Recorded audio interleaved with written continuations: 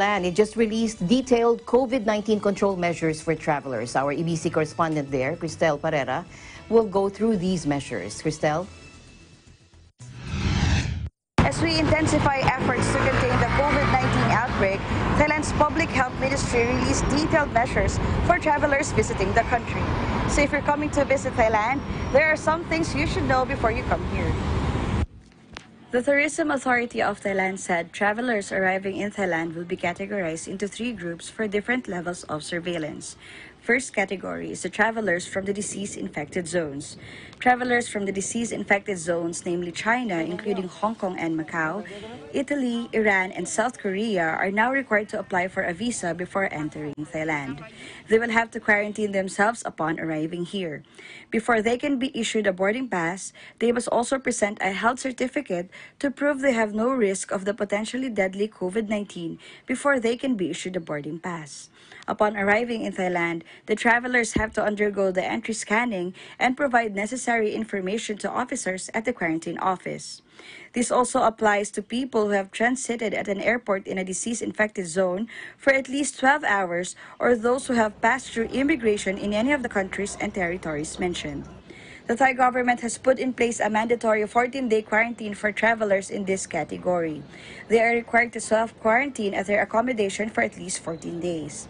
They are not allowed to leave their accommodation until the end of the infectious period or the reason for suspicion unless approved by a disease control officer. Throughout the period of quarantine, travelers must record their own symptoms in the reporting system and monitor their symptoms strictly. There will be a surveillance officer to closely monitor travelers' symptoms. Next category is travelers from countries with ongoing local transmission.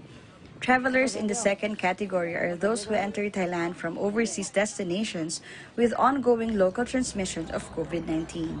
According to the latest list updated by the Disease Control Department on March 13, they include France, Spain, Switzerland, Germany, the Netherlands, Sweden, Norway, Denmark, the United Kingdom, the United States, and certain cities in Japan, namely Hokkaido, Tokyo, Aichi, Wakayama, Kanagawa, Chiba, Okinawa, Kyoto, and Osaka.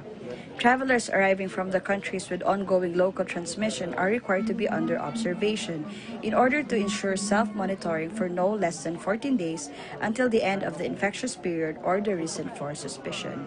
They must also record their own symptoms in the reporting system and monitor their symptoms strictly as required by the Public Health Ministry.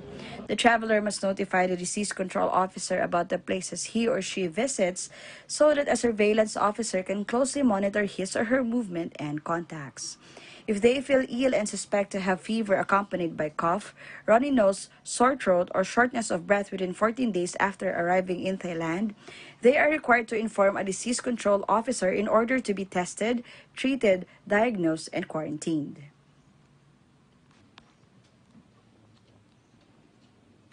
Next category is travelers from other destinations. Travelers from other destinations are now required to undergo the usual entry and exit screening and advised to follow health recommendations.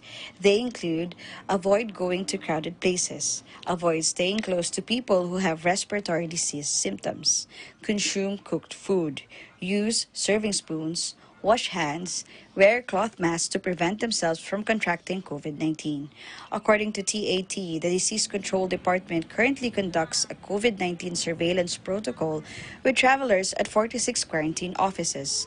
They include 6 international airports: Suvarnabhumi, Don Mueang, Chiang Mai, Chiang Rai, Phuket, and Krabi. 6 seaports in Bangkok, Lam Chabang, Chiang Saen, Phuket, Samui, and Krabi, and 34 ground ports or border checkpoints. So make sure you have everything you need to know before traveling to Thailand. We wish everyone a safe and blessed day. Reporting from Bangkok, Thailand, this is Lady Cristel Pereira, and I am 1 with 25.